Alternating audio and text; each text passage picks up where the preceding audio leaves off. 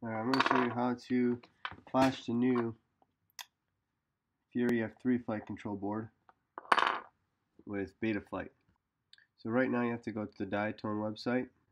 There, click download, and then you don't need that one. That's the drivers. If you don't have the drivers, you never use Betaflight, you will need this one. But we're just going to go here. This is a RAR file, so it's compressed. So if you don't know what that means, just look it up. You need to find some kind of unzip file. There we go. Now it's opened. And now here's all the firmwares. Now don't use these Fury 3.2s. Don't use 3.2 yet. And don't use F4. So we're going to use F3. So anyway, what you do is you connect your board. After you get that downloaded, you're going to connect your board to Betaflight. So you get looks like 2 green lights.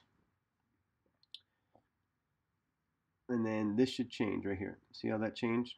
If that doesn't change, then you need to install some drivers. You're going to need the CP210. I believe you need the ZADIC for this board, this particular board now, because it's a different board than the D-Link. So if that doesn't change, you need to install some drivers. There's tons of videos online to do that. Then you come down to your firmware flashing.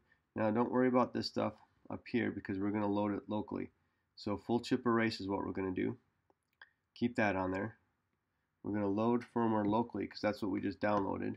So go to where you just downloaded the videos, which is in my downloads folder here. Now they're all hex files. So we want FuryF3.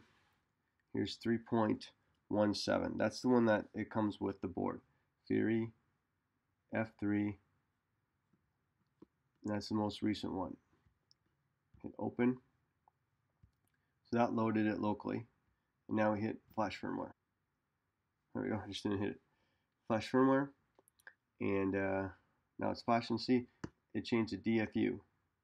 And that's a mode that it needs to be in to get this flashed. There we go. Now it's done.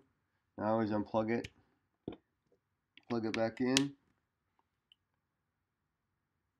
Come up here to welcome screen. And plug in. That changed. Hit connect. And there we go. It's all working. Now, if you don't know what kind of version's on your board, you can always come over here to CLI, type in version. See, FuryF3OSD. Boom. We're in Betaflight. That's how you know what's on your board. That's all there is to it.